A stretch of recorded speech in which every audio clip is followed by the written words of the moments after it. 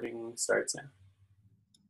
Hello, everyone. Welcome to the June 13th, 2018 Journal Club. We have Gonzalo Pestan talking about conflict-free replicated JSON data types.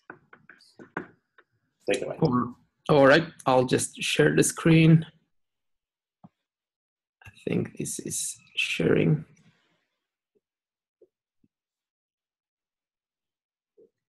But not the correct one. Let me just, one sec.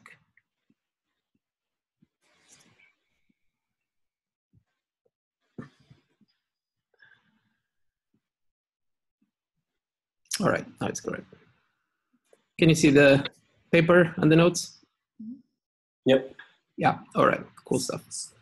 Yeah, it's good. Yeah, just let me know if you have any question. Just interrupt me. I might not see your hands. Then again, just feel free to interrupt me. So thanks a lot for the time. Let's jump into the paper. So the paper is about conflict-free replicated JSON data type by Martin and Alastair. So really interesting paper, in my opinion, about conflict-free data structures, which are, in my opinion, a super interesting way to sort of solve a lot of distributed problems when it comes to collaborative applications. So the basic idea of this paper is that they present an algorithm and this sort of a formal semantics for a JSON data structure that resolves the concurrent modifications automatically locally in each and every replica. So there's no need for any type of consensus. The replicas can just modify their own local state optimistically, following the algorithm and editing all the metadata that is needed the proper way. And they are sure that when they sort of spread their modifications to the network, everyone will have eventually the same state. So the state will converge locally. And this is super cool. So eventually we get a peer-to-peer network or a distributed network in which different replicas will converge towards the same state. No user input is lost whatsoever. We don't need any guarantees from the network. Besides that, eventually all the peers will receive the same events, so the same JSON modifications, and all operations are actually performed locally without any need for consensus, any central entity to resolve conflicts and whatsoever. So this is basically what we're going to be talking today for this paper. And I really like to see, when I jump into papers, I really like to see it on a problem solution type of approach. So I would say that the problem that we are going to be talking today, and the authors explain that really well with a lot of examples, is that we've got a JSON data structure, which is replicated to many different replicas. And they can be, the different peers with the replicas can get offline and modify the JSON data structure at will. And then what happens when these replicas come back, or these peers come back online and share the modifications they did offline with the others, is that there might be some concurrent modifications which conflict, right? So that's usually what happens. And then we've got a lot of consensus algorithms or some other centralized peers to sort of, or centralized system to make sure that the conflicts are resolved. But this CRDT approach is a bit different from that. The solution presented in this paper is exactly to add a bunch of metadata and to the data structure itself, and also to have a really well-known algorithm that will make sure that different replicas can apply modifications in a JSON data structure locally and from remote peers without any conflict. And I think that's really cool. It's really interesting results. And the really interesting thing about this paper as well is that we're talking about JSON, which is quite expressive already. So we can basically build a lot of applications on top of JSON data structures, and that's exactly what one of the most interesting results from these data structures. So we're going to go really quickly through introduction. So again, what are CRDTs? Just some applications, some examples of how, what kind of abstractions do we have? What kind of API do we have to locally handle these JSON structure? It's really straightforward, what everyone would expect from a JSON API. And then we're going to jump into the implementation details and see how things work more in detail. And yeah, that's pretty much it. So basically, I've gone through a lot really quickly about the introduction. We already know more or less the context that JSON is kept in different replicas. Changes are done locally and spread across the network eventually. And eventually all the peers will get all the operations done on the JSON blob. So we don't require many guarantees from the network itself, which is really good, and opens up a broad range of applications for us developers. So we can think about peer-to-peer networks. We can think about situations in which the network is really really spotty. There's a bunch of different applications for this kind of JSON CRDT. And that's exactly what is talked through during the introduction.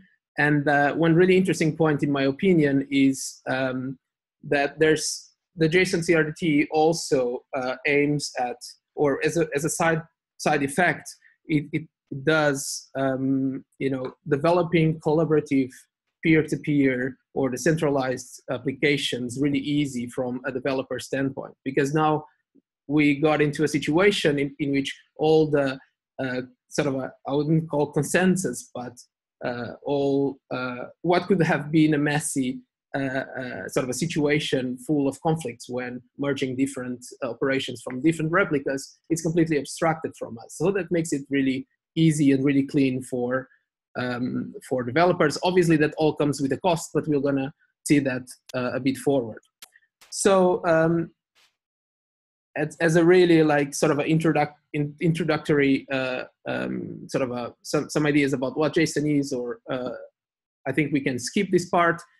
The really interesting part about the fact that we're talking about JSON CRDTs is that JSON has embedded maps and lists, and has also registers. So there are different types which can be embedded, and that's exactly what this paper sort of the novelty of this paper is exactly how to create an algorithm and data structure which will be able to handle properly sort of embedded CRDTs, because CRDTs have been around for quite a bit.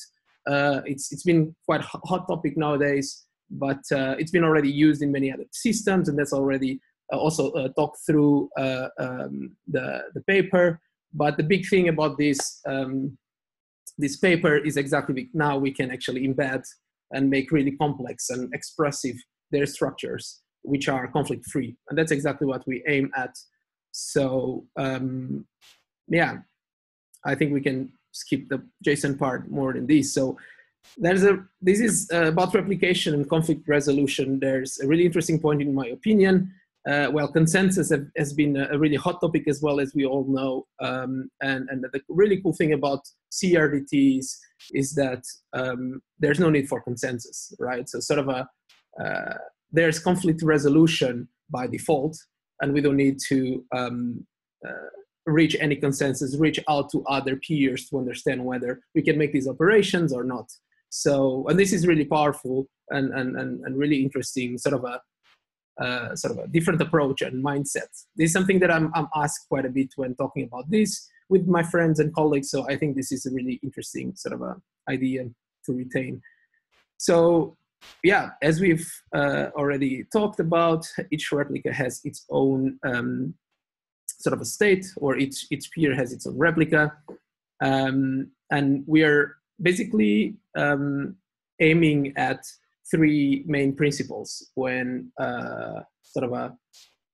when we're when the authors tried to come up with this algorithm and CRD JSON, they were really pushing forward this idea of strong eventual consistency without conflict, so that every peer in the network, if the peers get all the events which have been gossiped or spread on the network, then they will eventually converge to the same state.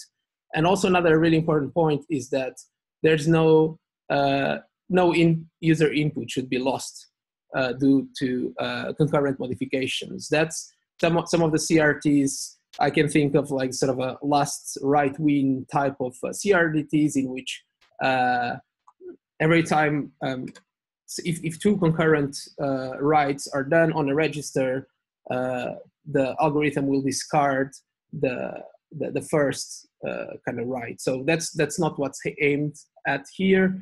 If there's any problem with if there's any of this situation, that most likely the CRDT will keep both results. We're going to see that a bit forward. So yeah, we've gone through all the contributions. I've got many notes, but you can look at it afterwards. Again, the idea that there's been the CRDTs in which have been around for a while, but this is the first kind of published work to the author's knowledge that really embeds a lot of CRDTs, creating a really interesting data structure for applications and whatnot. So I think we can also already jump to maybe to the concurrent editing examples. So there's other approaches which I've already talked about, but also not that interesting. Again, CRDTs have been around for a while. Here, the really juicy things start coming in. So the really cool thing about this paper is also they really show in diagrams how the different sort of concurrent modifications result when there's a merging of the different modifications. What is the final result, the final state in each peer? So, and there's actually some really interesting edge cases which we, as developers and anyone who's interested in this data structure, really needs to be aware of, because they have to be handled anyways.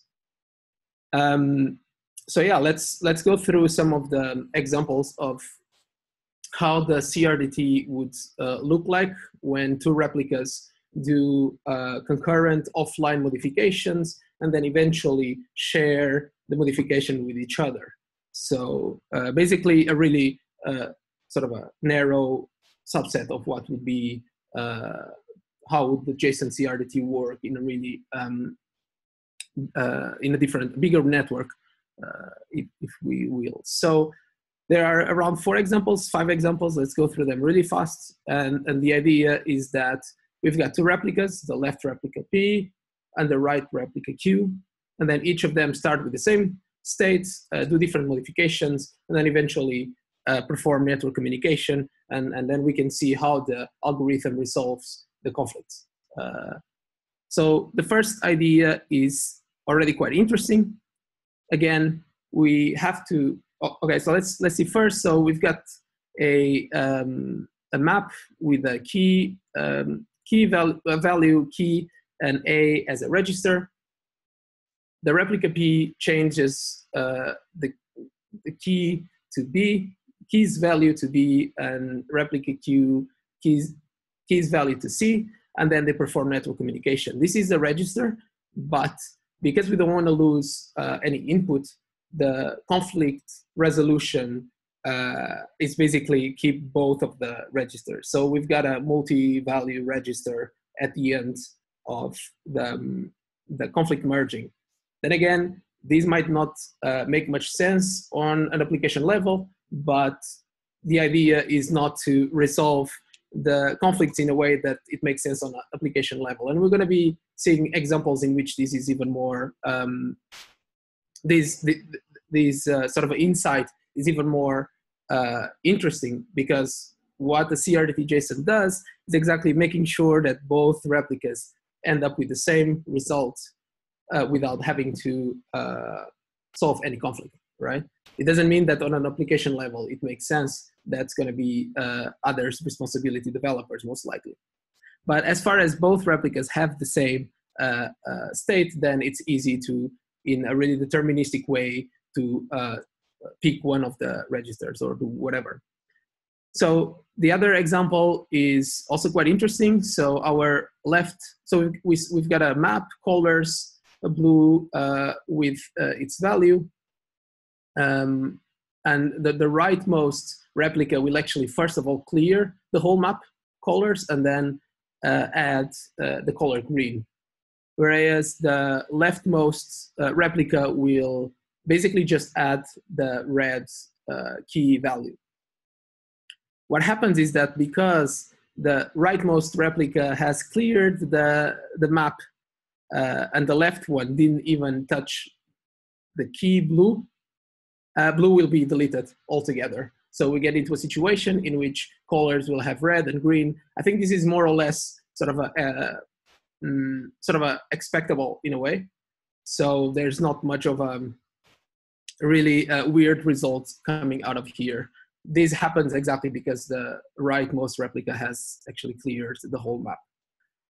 All right, so for the next example, it's also quite straightforward. It basically shows an example in which two replicas concurrently create an ordered list under the same map key. So we start with the empty map, empty document. The leftmost creates a list or creates key or assigns a list to the key grocery, and the rightmost do the same, but they add different ordered items to the list. What we get at the end is that the list will be ordered at the same way. So it doesn't really matter whether, for example, X and M would be third and fourth item. What matters is that both of them converge and they both of them get the same sort of a ordered list. And this is going to be achieved through Lampard clocks, whatnot. We're going to check how that works actually a bit more in detail in a few minutes. So this is exactly the same, pretty much the same idea. It just keeps the whole ordered list. It shows here that we can use these for example, text documents as an application level. And in my opinion, these are probably the two most interesting examples of what we can expect from these JSON CRDT algorithm. So the first example is that we assign values of different types to the same map key. So this map key A is assigned the map, whereas this on the rightmost replica, the key A gets a list assigned. So what's going to happen is that it's impossible to meaningfully merge a map with an array. And then again, because we don't want to lose any user input, we're going to keep both of them, tag them as, okay, we've got this map, type map has this value, type list has this list. And then again, the application level has to resolve these conflicts. So there's always these sort of edge cases in which there's some work that the upper layers for application will have to perform, but there's really no other way besides a human to really make the decision of whether these makes more sense or the other. So that's another of the insights of this example. And the last one is probably one of the most interesting in my opinion. Yeah, please. The map is unordered and the list is ordered. That's correct. Yes. And so I imagine that you could just have some arbitrary ordering scheme for when you merge conflicts on the map. For the list, is there a way that it gets ordered in this scheme, or is it left to the application layer to define an ordering? That's a very good question. It's so the idea is that each of the peers have an ID. Each of the replicas have an ID, which is sort of a Lampard, and they keep a Lampard clock, sort of a Lampard ID, in which it's possible to make sure that there's a casual order of what's happening in the network, right? So whereas whenever there's some items added to a list in one replica and items added to a list in another replica, whenever there's this sort of a merging of both, they're going to be merged according to the sort of their IDs, their Lamport clocks, in which we'll randomly, in a way, but deterministically order the list at the end because of the Lamport clocks, right? Even if they've been sort of supposedly at the same time, they're going to have that Lamport clocks to sort of resolve that and just deterministically figure out which one comes first. Does this make sense or? Yeah. Okay, cool, thanks. Yeah, but yeah, really good question, and that's I think one of the cool things about this is that also the sort of a final ordering in lists is deterministic. Both replicas have to have the same order. All right, so the last example is also really interesting in a way. So it's basically the same as the example we've seen with the colors, in which the leftmost replica clears the whole item of a to-do list. So we've got a map to do which has a bunch of items, to-do items, and we've got the left replica clearing up the whole to-do list, and then we got the right replica actually setting the buy milk item done to true. So when we merge a replica, the same thing as happened with the blue and whatnot we've seen before, what's going to happen is that because the left one cleared the item, the right one only changed the done, we're going to end up with a to-do list with one item in which doesn't even have title. So this makes no sense whatsoever on an application level. But then again, it's not responsibility of the JSON CRDT to make sure that this makes sense on the application level. And this has to be handled by either the developers or also they suggest in the paper, and that's actually future work suggested to create sort of a JSON schema in which sits on top of the CRDT JSON, so that these examples will be avoided. So then whenever there's such a thing as a to-do list without a done or a title, then just remove everything. So that would be probably what makes this the most sense. So yeah, that's basically it. These are the sort of weirdest kind of merging examples. Everything else would be super sort of working as expected in a way in a JSON. So I think this is really, really cool to really, really nice from the authors to really show visually what's actually happening under the hood and what's like the results. Really helps to give a bit of context. So this is exactly what we've gone through. The only new thing in this section is the API. So again, the API is, this is just sort of an example, sort of a pseudocode almost, of what would look like a primitive JSON, a bunch of JSON CRDT primitives or API. And the most interesting part for us probably is this IDX0. So basically what we have is we initialize a doc, we set the value of the shopping as shopping list as a list, and then we get the zero sort of an item. It's not quite an item. It actually indicates, it's sort of a special cursor that indicates the head of the list. And that's basically like the only kind of what could be the weirdest thing in this API. Everything is quite straightforward and really easy to get through what's happening here. Again, we get this sort of a zero cursor, this head cursor, and then we insert after it the eggs, and when we get eggs in the first sort of position of the list, and then we insert after again of the head the cheese, and then we get the cheese being inserted before eggs. So this is basically it, but it shows like how can we handle the JSON CRDT, but that's pretty much what would be expected anyways. So we've gone through all of these. We kind of, I guess at this point, I hope there's sort of a good understanding of what the CRDT, the JSON CRDT is supposed to be used to, what are the applications, how does it resolve the conflicts, or at least how does the final state looks like when some edge cases happen in the conflict resolution.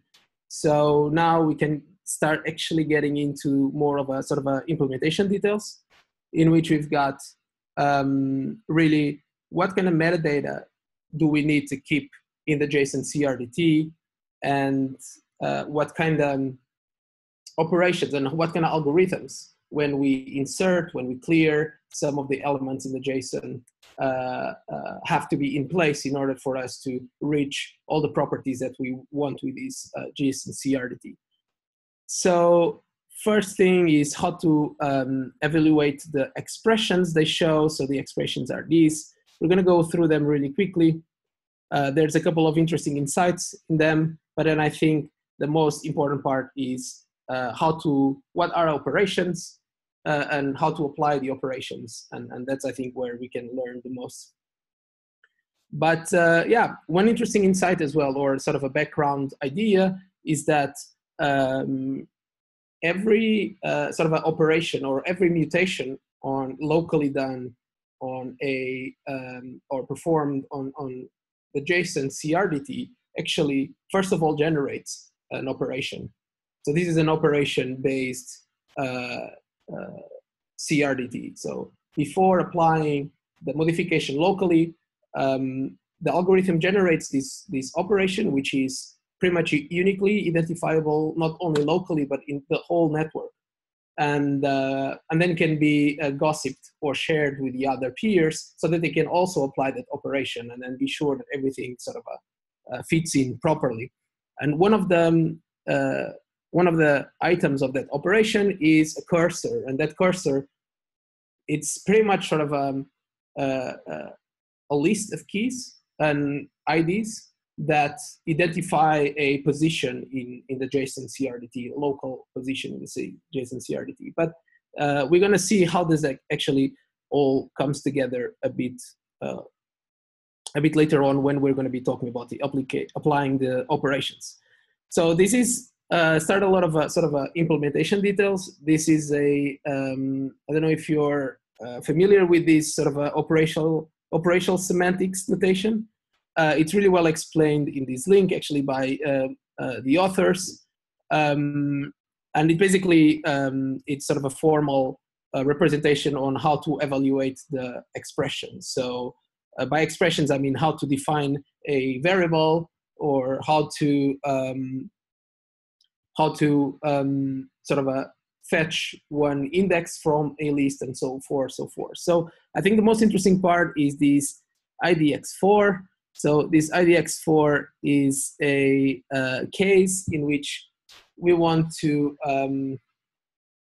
traverse a list in which some of the elements in the list have been deleted. So this is actually introductory to one of the most interesting parts of this JSON CRDT, which is how to delete elements once they were added to the JSON CRDT. The thing is that we cannot just remove the whole element. So for instance, if we have a list somewhere in the CRDT in which has the element 1, 2, and 3, if for some reason we locally want to remove the second element 3, we cannot just go there and remove everything because other replicas can actually might be performing some operations on that element of the list, and then we're losing sort of a data that is really needed for converging the whole thing. So the idea is that each and every element in the tree, the JSON tree, keeps a set which is called a present set, and that set has the sort of all the operation IDs that have been relying on that element. So basically, all the operations that are that have used that element for one reason or another, whether it's for traversing or creating it or whatever, they are represented in these elements metadata. So basically, clearing the state is just removing the operation IDs from that list of that element, and eventually, when it's completely empty, then we can consider at a application level that that element is deleted. This might be a bit still confusing, but we're gonna go through it again later on. The idea is that I just want to give a sort of a quick example of how to sort of read these formal semantics here. So the idea is that this IDX for expression show us that whenever we have a context in which the next element exists, and whenever it's so the element exists and its presence set, the one that shows us whether there are operations still relying on it or not, is empty, then we can pass the cursor forward on the list because we are traversing the list without decreasing the index. So meaning that we are traversing a list. Just to give a bit of context, we are traversing a list and we are going forward in the list. Whenever we reach this one element, we check its presence set. If the presence set is empty, it means that the element has been actually deleted and should not be considered when traversing the list. So we just go forward without decreasing the index. So that's basically what this whole expression means. And it's just an example on how to read this. We're gonna see a bit forward how to actually clear the whole context and the whole elements a bit more in detail, or probably in a more sort of a simplified way, I would say. So, and this is exactly what I'm talking about. So we always have to keep all the nodes in the tree, no matter whether they have been deleted or not. And this is actually a bit of a problem when it comes to efficiency of space, because eventually we're keeping locally we might be keeping a lot of elements that have been actually deleted. They're not going to be shown to the application layer, for example, but we have to keep them because with the present set empty, because we're not sure whether all the other replicas have as well deleted. Because if other replicas are actually changing this one element that we are seeing as deleted, and then we get an operation in which change it and we don't have it there, then the whole convergence sort of a idea is not going to work anymore. So this has a lot of problems. One of them is that we have to keep a lot of unnecessary data. When all the replicas in the network have already sort of deleted this one element, there's really no need to keep it there. We can actually just remove it there, but it's how do we get to the situation in which we know that all the other peers have deleted the element? How do we do this garbage collection? How do we snapshot? That's another of the sort of operations or helpers that can help us to do the garbage collection. So that's like one of the biggest sort of open points for the CRDTs, or open questions. There's quite a bit of a discussion. Pedro has been doing a really good job at explaining and putting down the problem and checking the discussions. I think if you're really interested in this point, I think it's really cool to go ahead and check this link and contribute as well. So, all right. So basically, we through this section, I just wanted to make sure that we can understand how to read this. It's not that easy. It took me a while. There's also the link where we can later on check better how to read if you're really interested in it, and then introduce the idea of how to clear the state, how to delete elements, and what does sort of these tombstone sort of nodes, which are the ones which are deleted but not deleted from the data structure, mean. But we're going to be already seeing that again later in a few minutes. So the next section is when everything starts to get a bit more interesting, or at least more practical. And then I have also a diagram in which kind of shows the whole algorithm. So now we're getting into a situation in which I believe we can start getting through what kind of metadata do we really need, and then what's the algorithm as well that is gonna make sure that the convergence happens without conflict. So again, I think I already mentioned this. This is an operation-based JSON CRDT. What this means is that even before the mutation is done locally, an operation is generated.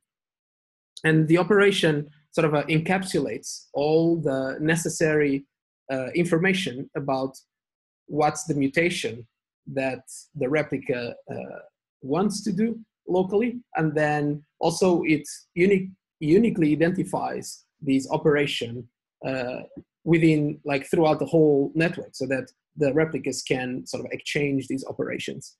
So basically, a JSON CRDT can be seen as, can be constructed by a set of operations, right? If we have the operations, then we can go through and build up the whole JSON tree based on that.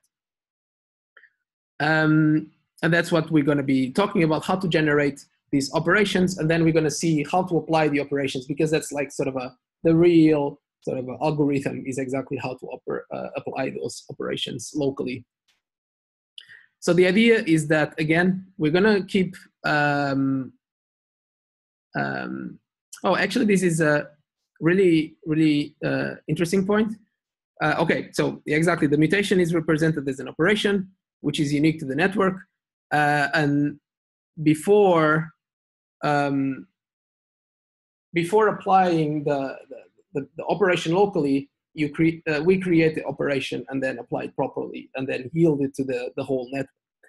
Okay, so we've got Lamport timestamps, and the Lamport timestamps are really important to sort of ensure that we have that we preserve the causality. So the order of the operations will end up being sort of arbitrary, but they are deterministic. And what this means is that the Lamport clocks make sure that, as we've discussed before with Evan's question, that when we get an ordered list in two replicas and when we merge them locally, we're sure that although the order of the two sets will be random, so it might be that the replica A, replica B is first or second, but at least we're sure that it's going to be the same in every replica of the network. And that's exactly what we want. So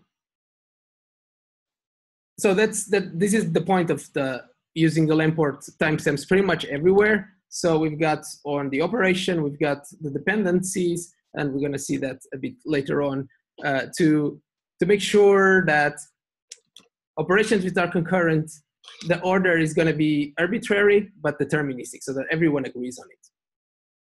So how does actually a structure look like?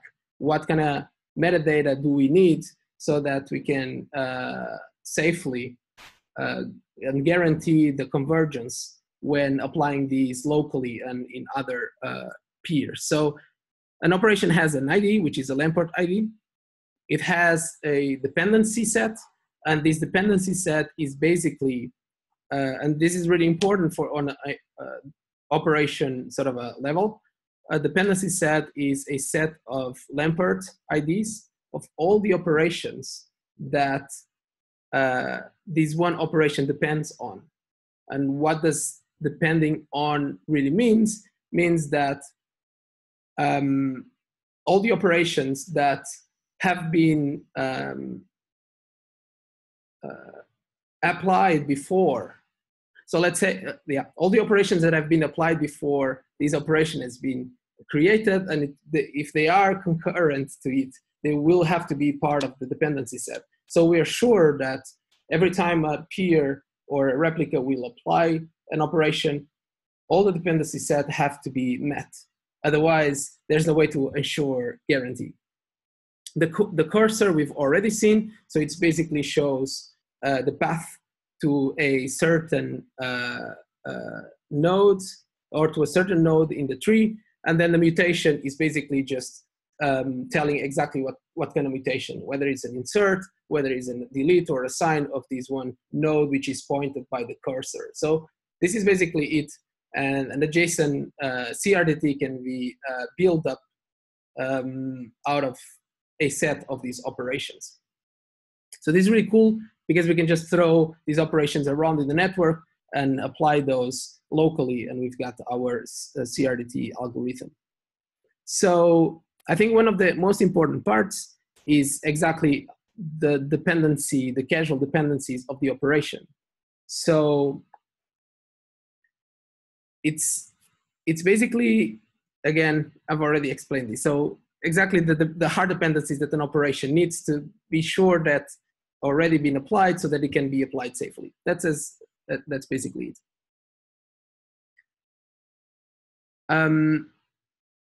Yeah, and the main goal of this is that, as it said by here, is that the sequence of operations generated at one particular replica will be applied in the same order at every replica, because one operation can be applied only when its dependencies have been applied. Otherwise, it's going to be buffered, and the peer will keep waiting for operations until to come until those are met. So basically, I think we can here, instead of going through this again to the formal semantics of how to apply the operations, I'm going to actually show the one diagram I've got. Can you see this? I changed the screen. Can you see it now? Yep. Okay, cool. All right. So at this point, so to give a bit of context, because this might have kind of jumped a bit too ahead. So to give a bit of context, what's happening now is that a replica locally wants to change the JSON CRDT state locally, right? So this can happen, an operation is created, whether locally when a replica wants to change the JSON CRDT, or through receiving from a remote peer, right? So what does the algorithm now has to make sure that these operations are applied in a way that we get the convergence we need. So this is exactly sort of a diagram showing how to go about applying the operations in the local state of the replica. So this is all about metadata and handling metadata in the different sort of in the different data structures of the elements. So the idea is that I think I actually didn't mention this before, so I'm going to mention this first. Sorry. So the idea is that we've got operations. We've got the nodes in the tree, and then we've got also the whole tree. So all of these three levels have different types of metadata, right? So the whole tree keeps the whole JSON CRDT keeps a list with all the operation IDs that have been applied to it. The operation itself keeps its ID, and then it keeps a set of dependencies. So the set of all the operation IDs which need to be applied so that these operation can be applied safely. And the elements, which are part of sort of the nodes in the tree, as we've seen before, keep a set which is called present set, in which shows or keeps a list of also operation IDs of all the operations that have, in one way or another, interacted with that element, right? So for instance, every time a node is traversed when applying an operation, that operation ID is added to the presence set of that element. So this is basically like the three types of metadata that the CRDT JSON keeps. And now what we're going to see with the algorithm is how those different levels of metadata are actually manipulated when applying a local an operation locally. Okay, so let's say that we've got a local operation. So the replica wants to change one element. First of all, it builds up the operation, as we've seen with all the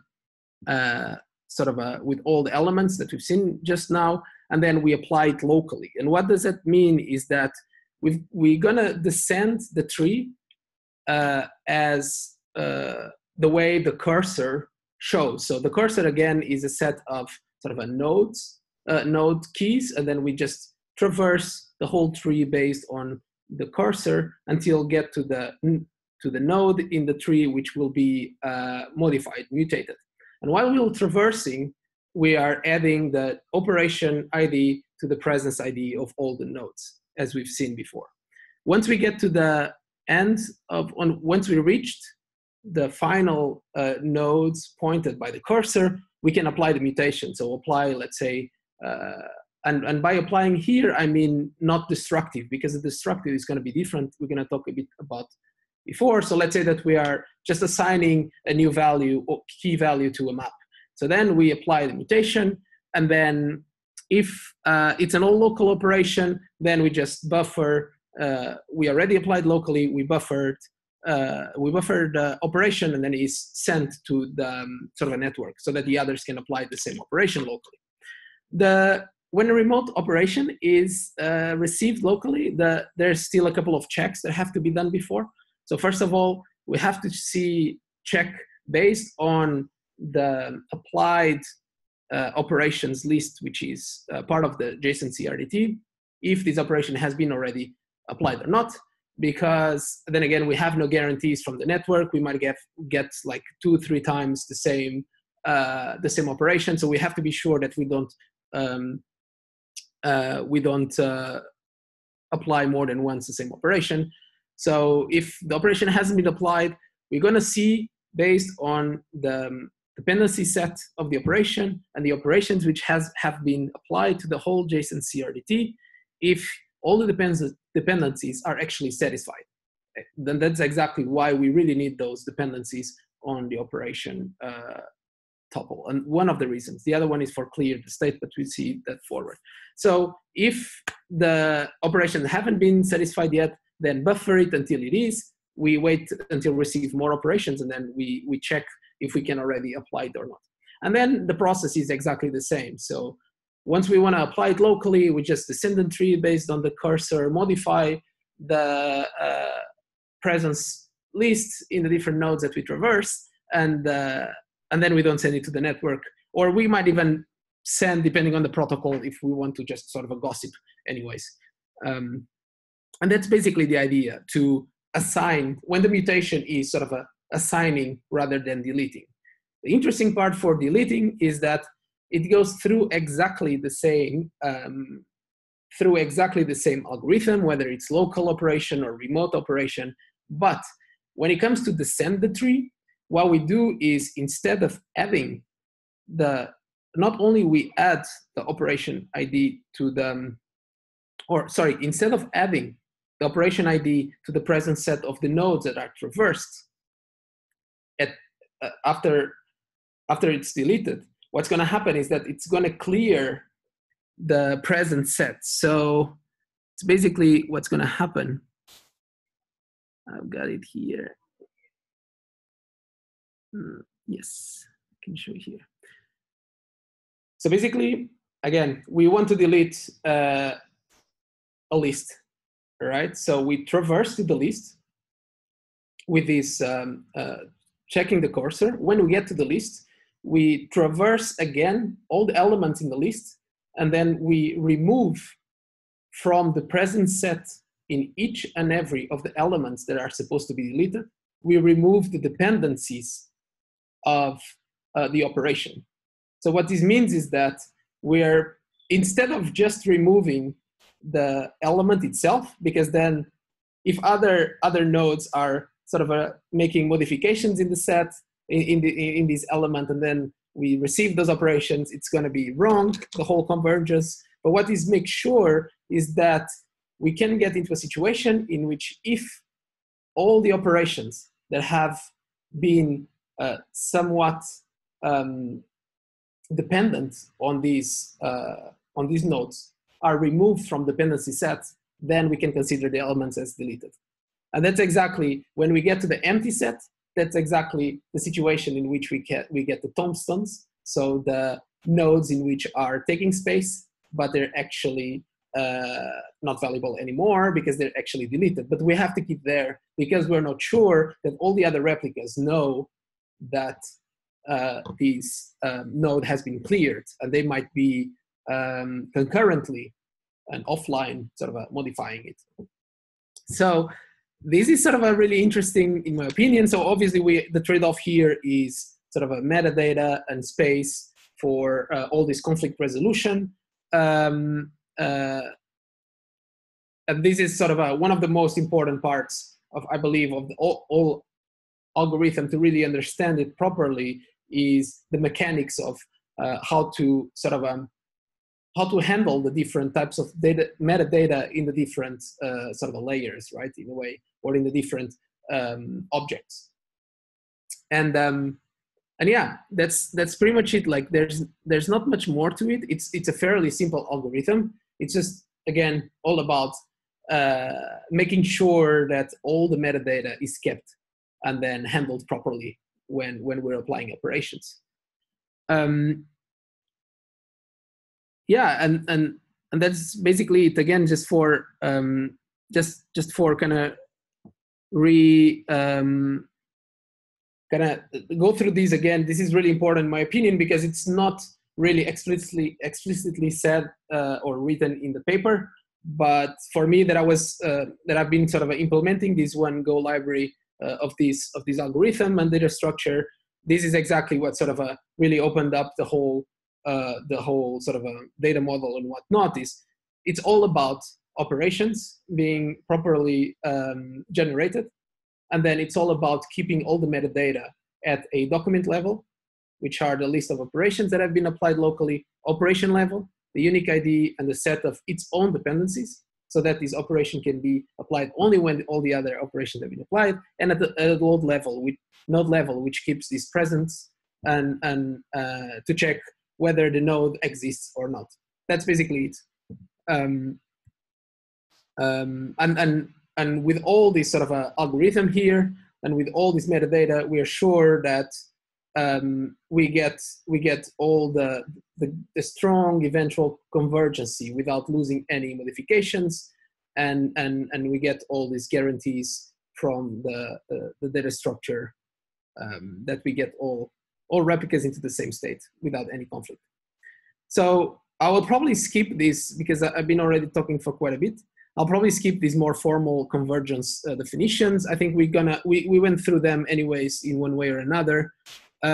Basically, there's an interesting part here at the end. If you're really into the maths of it, the authors show that really well, how to actually the different sort of steps in the algorithm make sure that we are always converging. Really interesting reading. Let's not go through that because we've at least got I believe at least went through it a bit more in an informal way. So yeah, I mean, that's basically it, I guess.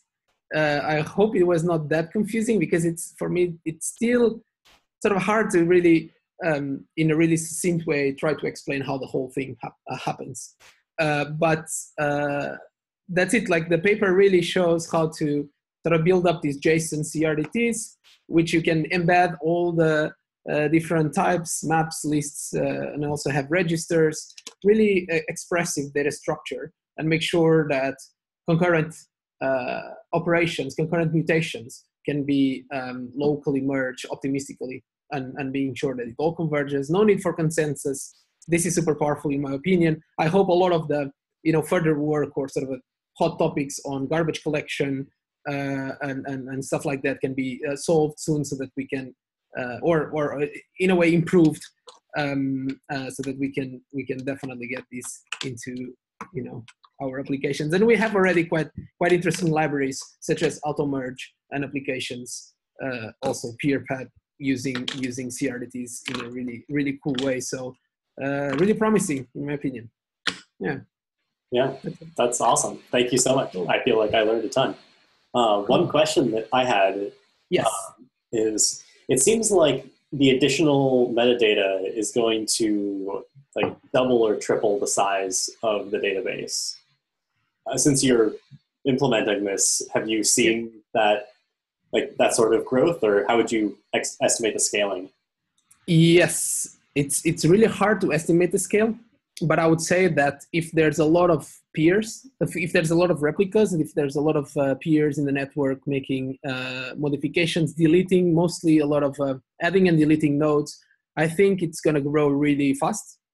And also the problem here is also if we're talking about the operation based CRDTs, there are other types, delta based and whatnot, but the operation based CRDTs, they also have the problem that whenever someone joins some new peer joins the network, we have to sort of ship all the or send all the operation set that have been, so basically the local state that has to be shared with this new peer is basically the whole list of operations, right? So imagine there is in the beginning of the JSON CRDT, there was these operations, there is these sort of elements which were deleted, and none of the replicas have that element anymore, right? Every time a new peer comes, we still have to send that. So not only on the storage side, but also bandwidth. I mean, network bandwidth, there's a lot of a sort of it seems that there's a lot of waste of resources still when it comes to operation based, without snapshotting, without garbage collection. I don't really have the numbers, but I've heard from some of the meetings in the IPFS dynamic capabilities of some of the sort of benchmarks that has been done, and it can grow really fast. It can go really fast. So I'd say that that it's a problem to solve. Exactly. Yeah. And it seems like it would also depend a lot on like the average size of an edit too. Like if everyone's making really, really small edits, like in a text document, it's going to be worse than something like this where you're editing objects in the list. Yeah, exactly. One of the really cool examples of not examples, but one way the authors actually suggest to create, let's say, Google Docs, right, based on JSON CRDT, is that each and every when we are building up a string, each and every char character is actually an element in a list, right? So then people can go at the character level and change, remove, or change, and that all is going to be properly, the conflict will be properly resolved. So you can imagine like writing a thesis collaboratively with a lot of people, changing and removing characters, and those characters, many of them will never have to be part of the JSON, the data structure anymore. So it can build up really fast. Yeah. I was also going to ask, because I'm not like embedded in this or working on things related to this, could you give me a overall sense of the landscape? I know there are between the different types of CRDTs. I know there are operational delta-based ones. I know there's state-based CRDT. Yeah. Are there other kinds that I'm missing? And what are the Yes. I realize this is like the prompt for a 3-hour lecture. Yeah, maybe yes, but I have to but I have to say that those are the ones that I've been also the most sort of reading and learning about. So, and I think that the Delta CRDTs are by themselves really, really interesting as well. And as I've seen, like, it's been a super hot topic, and there's a lot of things happening. There's a lot of new stuff coming in, and I haven't even been able to, I believe, to catch up with every single new article which is coming every day on the fields. CRDTs only, and not even only JSON, but CRDTs. But I would say that those are the three main types of CRDTs which still are being used. But then again, probably I will have to do a quick research, and I'll come back to you later on if that's fine. Yeah, totally. I also don't want, yeah. I have a pretty basic question. I guess I'm wondering, like, have you run tests at all to understand, like, obviously this is dependent on the network size and the amount of like changes that have happened, but like to understand how quickly all of the offline nodes do reach like eventual consistency? Yeah, that's a really good question. And I think I haven't run any tests yet. Then again, there were some benchmarks. I can also dig that up on the stuff that has been tested with auto merge and also with the peer pad work. But I guess it would all depend on how big the network is and also what kind of modifications there are. And I think that's quite dependent on that. I would expect.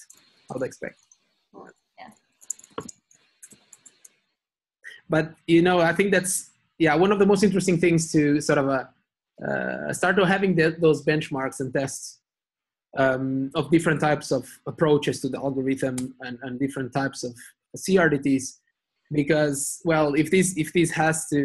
if this technology really wants to be part of a lot of applications, a lot of applications build on top of it, there has to be still quite a lot of improvements to do, and for those we can only improve if there are the metrics and whatnot. Mm-hmm. Yeah. But it's kind of interesting as well that, sorry, one more thing. I kind of feel that CRDTs have been around for so long, right?